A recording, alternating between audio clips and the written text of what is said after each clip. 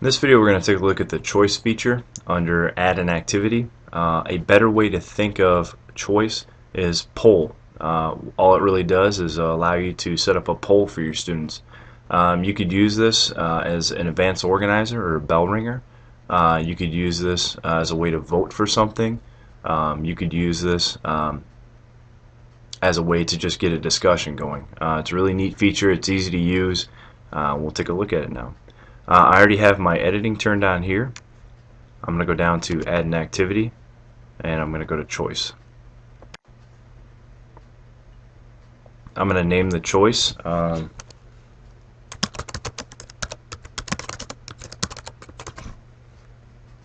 in this HTML editor, I'm going to put the question I'm going to actually ask. So I might ask something like,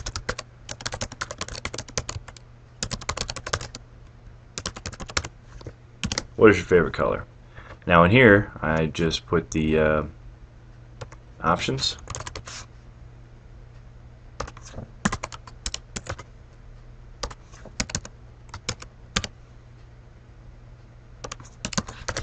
So on and so forth.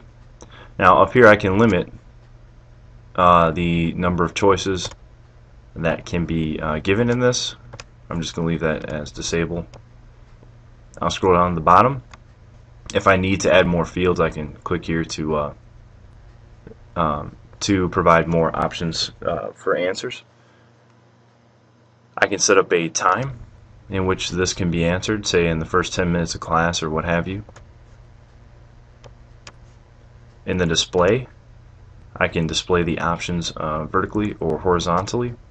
The results I can publish after the students answer, always, so on and so forth. So again, if you're using this in class, your students will have laptops.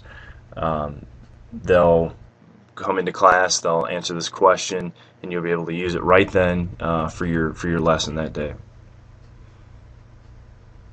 You can allow it to be updated and show a column for unanswered. So if nobody answered that, then it would still have a column for that. Here's your basic group settings. I'm going to go ahead and save and return to course.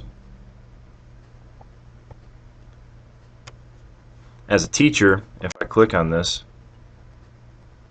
this is what I'm going to see. I'll see there's no responses yet, and it's displaying the options right here. If I am a student, let's go ahead and switch that role real quick.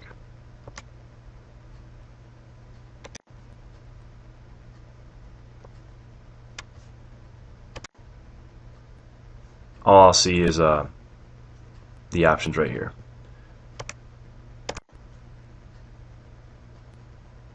And once I answer it, it'll indicate the answer that I gave. So again, choice, a better way to think of it is a poll. It just sets up a very simple poll very quickly for your students to use.